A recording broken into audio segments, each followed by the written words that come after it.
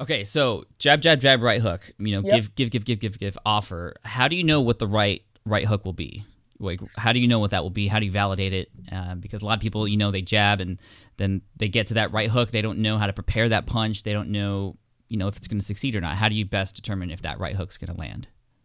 You know what's really funny? I would actually go a different way, Pat. And for everybody who doesn't know the context, my thesis of jab, jab, jab, right hook is put out content for them, put out content for them, put out content for them, and then ask for business. And so you've got your world, and you're setting up a lot of street cred and a lot of equity by putting out these shows and hustling. And here we both are on a Sunday, right? With families and football and all these other things. And we're working.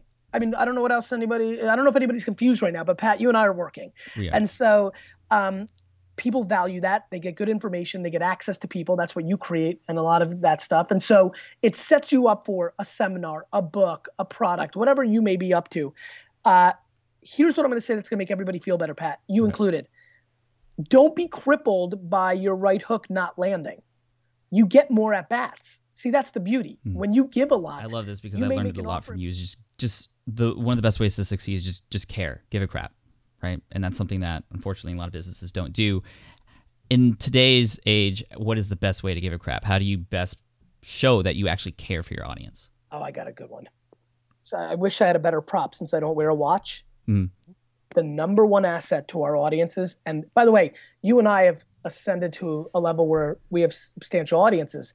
I just want everybody listening, and I watch a lot of you, and I saw the people that jumped in, you and me just tweeting each other, and they're pumped. Yes. They have their 300 to 700 to 1,000 personal. If you have 9 people that follow you and your advice or your thing or your spiel, my wine reviews, your business, whatever it might be, you already now have an audience. So this is not the audacity of 2 people that have made it to some level. This is for everybody from a practical standpoint. The number one thing you can do to your audience is give them access. The one thing you and I, Pat, don't have is time.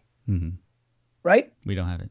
I mean, I'm so much happier to give a charity a $10,000 check than I am to give them an hour, and it's not even close, right?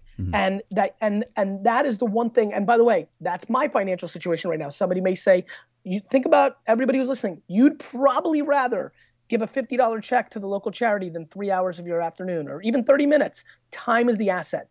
Pat, my answer to you and everybody else is time. When you do that, you are building such a deep connection. When I tweet out, what's your phone number? And then I sit there and I just call people and say, hey, they freak because they know the number one thing I'm giving them is time. How do you break through and stand out in that market? First, you have to build a great app. And I'm going to say that again with dramatic pause. First, you need to build a great app. And there you go.